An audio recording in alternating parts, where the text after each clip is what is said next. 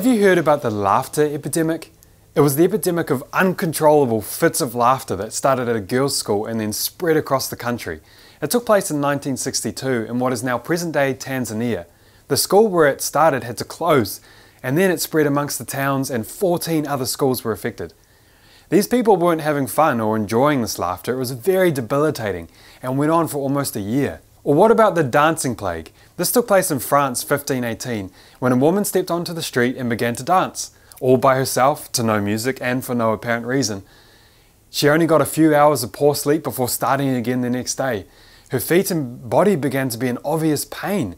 Then the strangeness really began as 30 others joined her in her spontaneous dance activities.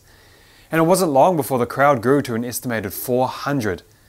Now this wasn't a dance party that people were enjoying either. It was described as involuntary, that people were in obvious pain and yelling for it to stop. As the days grew on and the temperatures rose, as many as 15 people died per day. The government tried all kinds of things to get it to stop, and even banned all dancing and almost all music. The death dance was a phenomenon known as mass psychogenic illness, a form of mass hysteria, which are usually preceded by intolerable levels of psychological distress. These are two examples of harmful and bizarre social phenomenons that were contagious and resulted in people doing things seemingly against their will that was harmful to their bodies. But of course we know that these aren't just one-off random events. We see social contagions that cause self-harm all the time. This seems to be particularly prevalent among teenage girls. A 2013 study posted in Australia and New Zealand Journal of Psychiatry called Anorexia and Social Contagion had this to say. During adolescence, female friendship cliques can develop an unhealthy focus on body image, dieting and extreme weight loss. These peer groups processes contribute to prevalence of eating problems amongst young women in westernized cultures. Community studies provided robust evidence for peer influence as a significant mediator in harmful eating practices amongst young women. Anthropological studies describe how peer influence intensifies within patient wards, residential units and day hospitals, which can become pro-ana, with patients actively promoting the practices of anorexia. The power of the peer group becomes greater as young people are aggregated into harmonious groups in tertiary care. Mutual peer influence serves to intensify deviant eating practices in a process termed peer contagion. The study also went on to say that social media and online networks greatly increased the ability of peer groups formed in tertiary care to remain in contact with larger, informal pro-ana communities. It also stated that within the peer group, nothing is more contagious than a behavioural example from a popular and influential friend.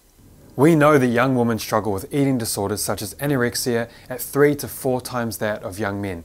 And as we've just seen, these kinds of mental health issues spread among friend groups. The same has been shown to happen with other forms of self-harm, such as cutting.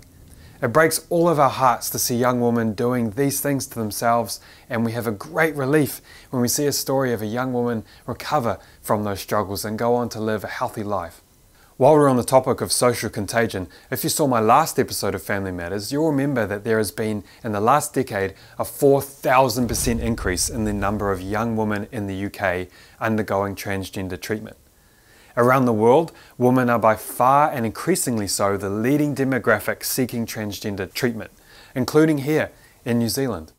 And the fact that this explosion in number has a huge social contagion element to it is undeniable.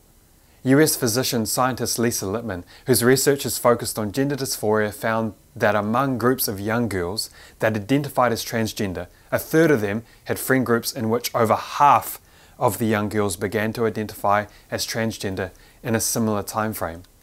This is more than 70 times the expected prevalence of transgender identity in young adults. So we're seeing increasingly high numbers of girls in friend groups all coming out as transgender at the same time, the same age as we see young girls navigating other social contagions that are harming them. Keep in mind, many of these girls, through the help of their peers and social media, are self-diagnosing and can, in America for example, walk into a Planned Parenthood without any medical or even parental support, sign a waiver and be handed their shots of puberty blockers and testosterone. Some young girls are even having their breasts removed without so much as a note from a therapist. Here are some testimonies from women who experienced the social pressure and how they now see that it affected their decisions. I am Helena. I'm 23 years old. When I was about 15, I started using Tumblr. I had an eating disorder since I was pretty young. There's a lot of messages that said, if you feel bad about your body, that means you're trans. I was just going through this period of like, I don't like how I'm treated as a cis person. I don't want to be cis because cis means you're uncool and you're privileged and you're an oppressor and you're bad, and I don't want to be that. In that way, I was really incentivized to try to figure out a way to make my voice heard in these communities. And obviously I can't change my race. I can't really change my sexuality. So the only thing left was to start playing around with the gender stuff. So I decided to call myself a demi-girl, which is one of the 40 million genders. And that basically means that I'm mostly a girl, but I'm a little bit not a girl, which is just like, what does that even mean? And then after that, I went to demi-boy. And then after that, I went to gender fluid. And after that, I eventually went to trans boy. But all this took like 2 or 3 years of just going through this repetitive cycle of changing this identity and changing it again. And it was just never enough. Ruby began identifying as male at 13 years old. Now, 21, she'd been planning to have surgery to remove her breasts. But in May, she made the decision to come off testosterone and detransition to identify as female, her sex at birth. She doesn't want to be identified, so we've changed her name. I figured it would be better for me to try to deal with my gender dysphoria in a different way, rather than permanently changing my body. How much support did you feel was out there for you when you came to this conclusion? I didn't feel like there was any support out there, other than like a few friends online. Ruby now feels her eating disorder was more of a factor than she first realised in her gender dysphoria. None of the therapists that I spoke to brought that up. They didn't think that it was linked. Do you? I think so, yes, because they're both kind of based in how I feel about my body, so I've seen similarities between the two. I was approached by a young woman with a beard, and she hugged me and said, I'm a detransitioned woman as well, I've just stopped taking testosterone. And after that I felt like I had to do something. I'm hearing from like hundreds of people, and I think some of the common characteristics are they tend to be around their mid-20s, they're mostly female and mostly same-sex attracted, most are lesbians, and often autistic as well. I never fit. I was an alpha female, a sales executive that kind of just didn't fit in any box.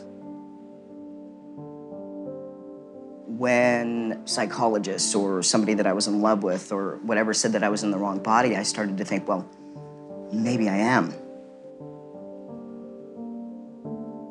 I'm a biological woman that medically transitioned to appear like a male through synthetic hormones and surgery. I will never be a man. Is it transphobic for me to tell the truth?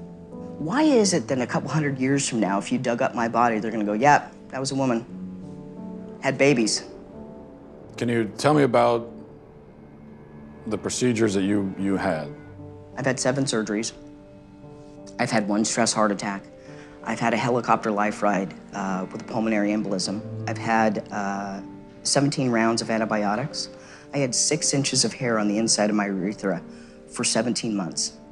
Nobody would help me, including the doctor that did this to me because I lost my insurance. I get infections every 3 to 4 months. I'm probably not gonna live very long.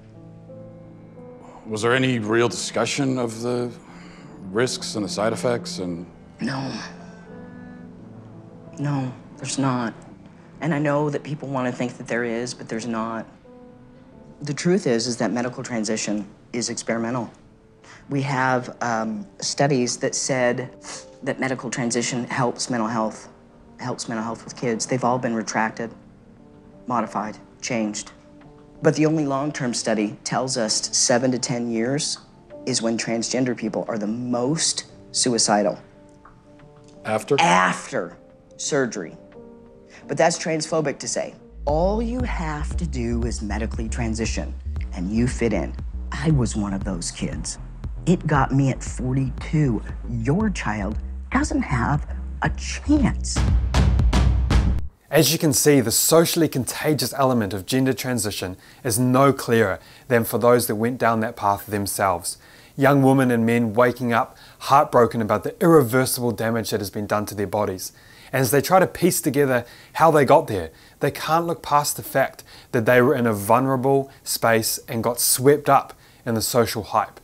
The victory we've seen recently in the UK with the Tavistock clinic being shut down by the NHS is thanks in no small part to the hero that is Kira Bell, a young woman who is a former patient of theirs.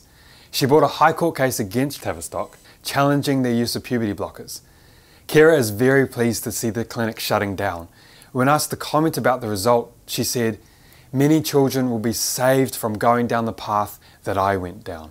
The investigation on Tavistock found many disturbing things, among which that health staff felt under pressure to adopt an unquestioning affirmative approach, and other mental health concerns were overlooked in the process of giving hormones and surgeries. Remember, despite what the activists and media try to tell you, the rates of suicide do not decrease after transition. These mental health issues almost never just disappear. Those that suffer from gender dysphoria and transition still have a rate of suicide that is 20 times higher than that of their peers. So when are we going to start treating gender dysphoria in teenagers like we do any other mental illness? I mentioned earlier about eating disorders, and you'll be interested to know that a study recently conducted in which 933 transgender people aged 14 to 25 were asked about their eating behaviours in the last 12 months. And 75% of them reported having tried to lose weight through using pills, speed, fasting, laxatives, or vomiting. 75% had done so in just the last year. Any of these activities show a mental health issue that they should be given every possible support to help address. Because we don't want them thinking something about them or their bodies that isn't true. We don't want them intentionally hurting themselves and not living up to their potential. We know what is best for them even if they can't see that right now. But they will be grateful later. We don't want toxic friend groups encouraging a self-destructive behaviour. Everyone agrees with this reality when it's an eating disorder, but as soon as large friend groups of teenage girls want to start injecting themselves with testosterone, causing horrific side effects, and surgically removing their breasts or even sterilising themselves for the rest of their life, that's not a contagious mental disorder. That's them becoming their true selves. Never mind the fact that huge majorities of them are already struggling, sadly, with other self-destructive behaviours that are recognised as mental health issues. So we know their mental health is already compromised. How does Kira Bell look back at her mental state at 16 while she was making these life-altering decisions? She had this to say after the successful case against Tavistock. "When I joined the case, I didn't realise how big it would become. What has happened since the ruling has been a roller coaster. Many people have thanked me. I have also been attacked online. If you're someone who regrets transitioning and decides to speak out about your experiences, you're considered a bigot. You may be told that you're trying to take away trans rights, that children know what's best for themselves and their bodies, and that you're ruining kids' lives. But I'm focused on what is best for distressed young people.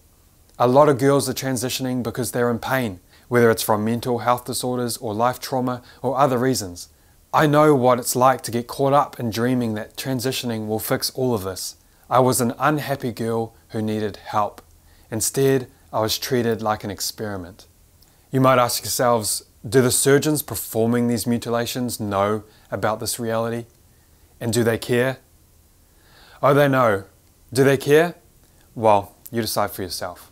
Do you worry that there could be a sort of social contagion element of this? A teeny tiny bit, maybe.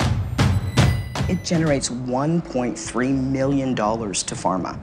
And we're believing a pharmaceutical company, Lupron, hormone blockers, reversible, so they say. Well, the truth is that in 2003, Lupron was sued and deemed a criminal enterprise by the US government.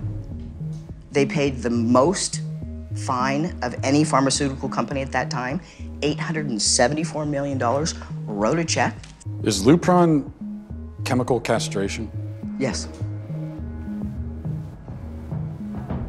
We're giving it to pedophiles, aren't we? We're giving it to people that are dying, and we're giving it to kids, telling them that they were born in the wrong body and it's completely safe. A marginalized group has a huge dollar sign on the top of their head. We have 5 children's hospitals in the United States promoting that.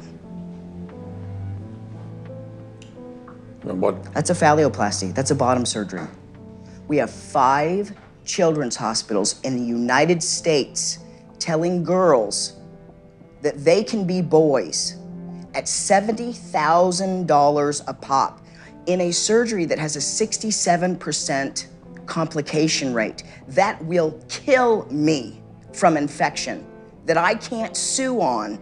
We're butchering a generation of children because nobody's willing to talk about anything. I have 3 kids. At the age that they're doing this to kids. I'm not transphobic. I love my kids, and I love other people's kids, and you should too. This is wrong. Money speaks. Fear does a good job of suppressing the truth when it's inconvenient. These people will not stop coming for the vulnerable next generation, which is why we must not stop pushing back with the truth. And as we do, and as brave boys and girls speak out about the experience and how they were manipulated and exploited, Tavistock will be the first of many to fall.